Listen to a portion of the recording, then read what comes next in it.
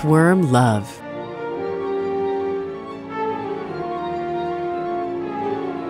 It's cuddly and complicated. From the start, the earthworm is built for romance, with 4 or 5 pairs of hearts.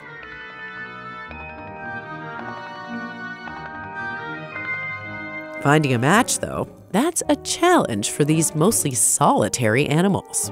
They go out looking when they're a few months to a year old, and they've grown this fleshy, saddle-shaped patch called a clitellum. They're now mature enough to get down to business. Tube-shaped invertebrate seeks mate to share loamy soil and good times. The earthworm follows tastes and smells through dirt or leaf litter to find its valentine. It crawls around by anchoring its body with these bristles called setae.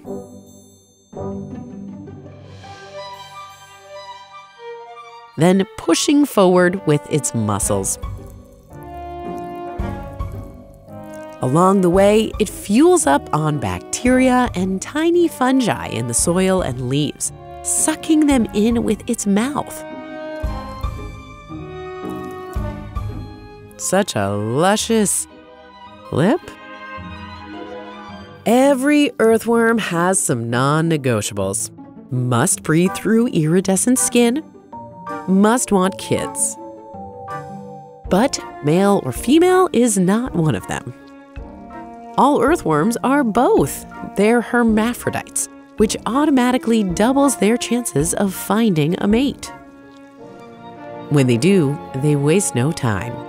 Side by side, they surround each other with rings of slime they exude from their skin, bodies pointing in opposite directions. And they embrace with these flaps on their clitella. They can canoodle like this for an hour, swapping sperm. It travels outside their bodies here, where they press up against each other, and flows between these segments into storage sacs inside. But their tender act has a dark side. As they do the deed, the earthworms stab each other with their pointy setae.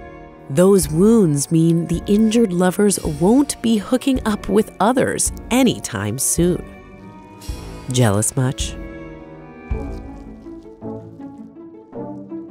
After they've parted ways, each earthworm produces a sheath with its clitellum and shimmies it down its tubular body. The protein-rich ring moves over tiny holes where it gathers eggs and some of the collected sperm. Then it slips right off the worm and becomes a cocoon. Baby worms flourish inside, growing beating hearts that one day they'll give to their special someone.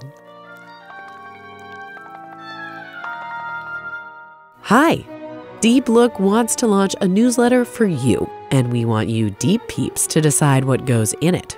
So please take our survey, link in the description. But first, don't miss our episode on worm lions.